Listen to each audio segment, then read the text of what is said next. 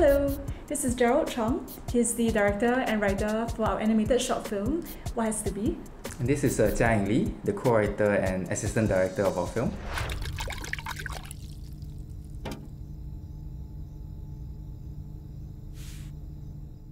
Yeah, actually after reading the S. Rajaratnam's short story collection, this particular story stood out because it's so simple. I think it's barely like 4 or 5 pages long, and but it provided a very intimate glimpse into the relationship of the husband and the wife. Don't wait up for me.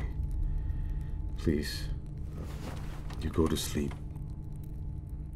One of the first names that actually came to mind was Sivakumar. I saw him in A Yellowbird.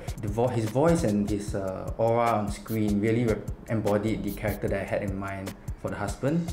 And when I met him, his personality really gave me a lot of confidence that he could pull off this character had. And I asked him to recommend any particular actress that he was familiar with, and he recommended Rebekah, which was great because when they came together for a blocking rehearsal session, there was immediate chemistry that made directing a lot more easy. Yes, I can trust you. So the first thing we thought of is that we wanted the husband figure to be really like physically feel very massive and very stoic. So we can see that we've used like a lot of like angular shapes and then squarish shapes as like a base structure for his body. And then you'll see that the head is very small, but the rest of his figure is like really physically intimidating. Then on the other side, you have the wife, who is meant to feel a lot more frail. So by comparison, she's designed with curves and almost similar to the curve of an orchid, whereas he is like very stable and very massive. Many times I had my fingers curled round the tiny throat and thought that I had only to squeeze once and all would have been over.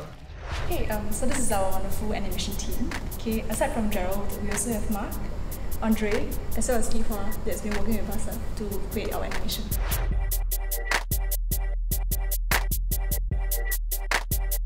It was slightly challenging because during the entire process I was overseas. There was a 6-hour time difference.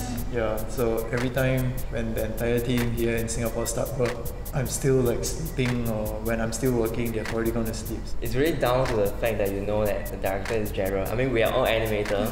But once you know the director is Jerrold, then you just have to tell yourself, okay, you will direct. You will know the direction, and I'll just focus on the animation itself, like acting and what does the character convey kind of feelings. For me, because I joined the team quite late, so it took me a while to get up to speed with the rest, especially in the drawing style.